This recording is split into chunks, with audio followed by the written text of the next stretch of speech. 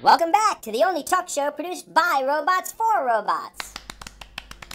I'm your host, IR2. As regular viewers of our show are aware, we robots are destined to rule the universe. However, we've been foiled time and again by that planet Earth and their meddling Spitzer space telescope. So, we have figured out a solution. We are going to destroy the planet Earth!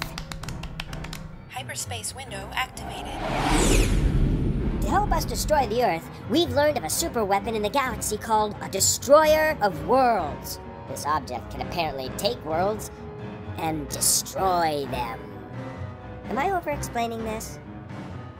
Anyway, we're on our way to get it right now. Once it's in our grasp, we can go to the Earth and...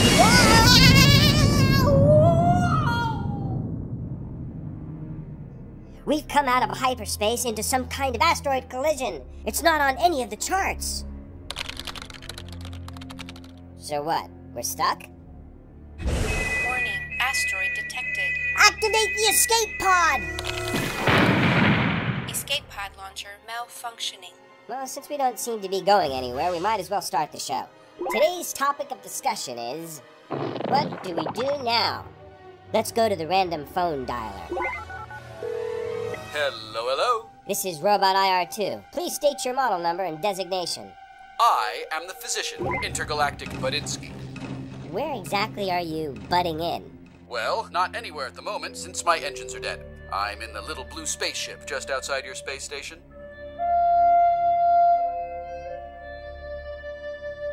Wow, our random phone dialer just happened to call someone who was right next to us. That was lucky.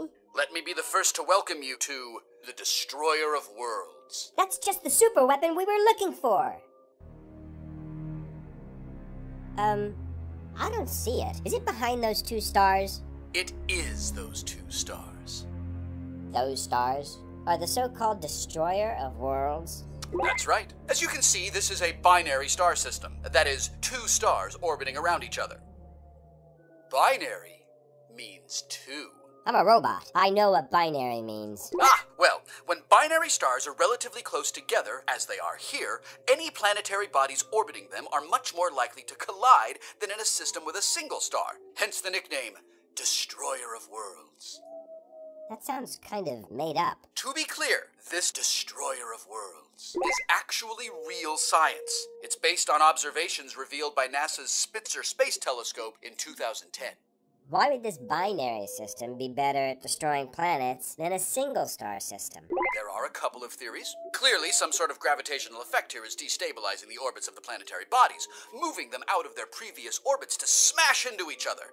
For instance, there could be a brown dwarf in the system, tugging on all the planets. We're not seeing a brown dwarf anywhere around here. Ah, then that brings us to our second theory. Do you know anything about magnetic braking? Sure, we break things with magnets all the time. Ask George Takei. No, I mean brake, as in B-R-A-K-E. I'm talking angular momentum. Slowing down. Can we have our super weapon now? Okay, let's start at the beginning. Take a look at my spaceship. You'll notice that my ship is spinning at a pretty good speed. But watch what happens when I extend my solar panels. You can see that my spinning has slowed down considerably. Is it because of air resistance? There's no air in space, my ignorant metal friend. Once I retract the solar panels, my ship speeds back up. You'll see the exact same effect with, say, a figure skater doing a spin. Extending her arms will slow her down, and pulling them back in will speed her back up. This is angular momentum. Angular momentum. Got it. So, what does that have to do with magnetic braking? Well, let's apply the concept to stars. Any given star begins its life rotating at a certain speed, usually quite rapidly. But it also releases what is called a solar wind. This is basically a bunch of charged particles, protons and electrons mostly. It is this solar wind that initiates the magnetic braking. How exactly does this braking wind affect work? Since the matter in the solar wind is electromagnetically charged, it can get caught up in the star's magnetic field. As the star continues to rotate, the magnetic field rotates with it. But remember that this field is now full of the mass of the solar wind that it's captured, and these magnetic fields can extend a great distance from the surface of the star. So, with mass extending that far out from the star, it makes the star rotate slower, just like the figure skater holding her arms out. That's exactly right. It's not a lot of mass, so it's a slow process, but it definitely adds up over time. Got it.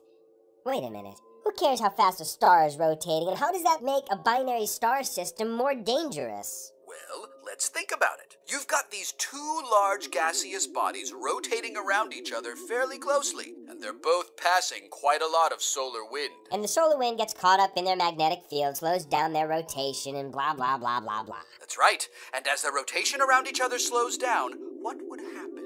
I guess the gravity would pull them closer together. Exactly. And the shifting of these two giant sources of gravity is what astronomers think can destabilize a solar system. Really? Scientists call this concept resonance. In this case, we have two stars that are continually moving closer and closer to each other, so the way their gravity affects anything orbiting them also keeps changing.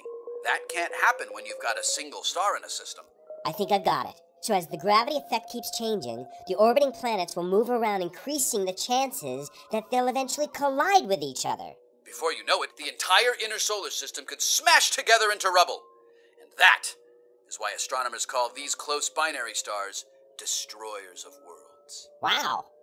So why are there so many dead spaceships around here?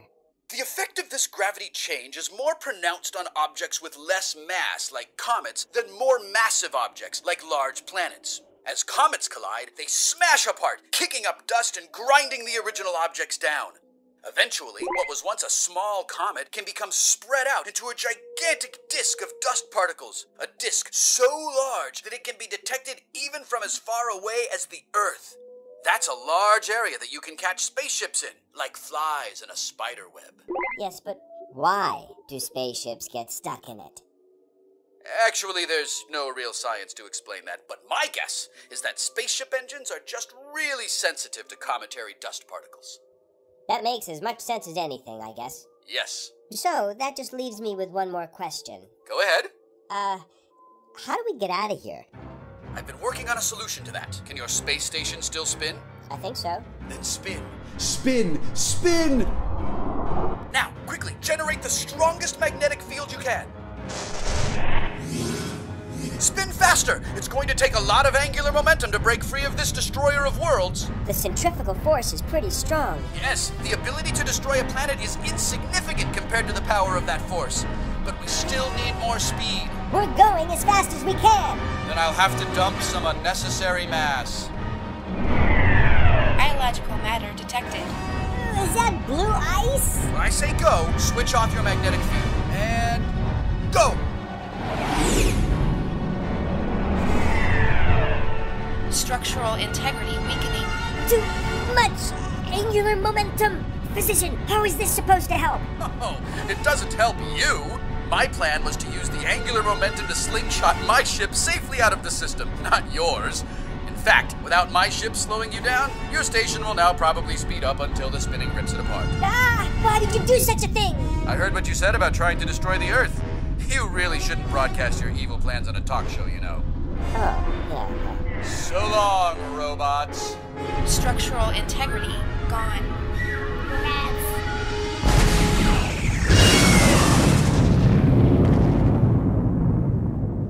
That physician guy is a real jerk. Biological matter detected. What? Ew! Blue ice!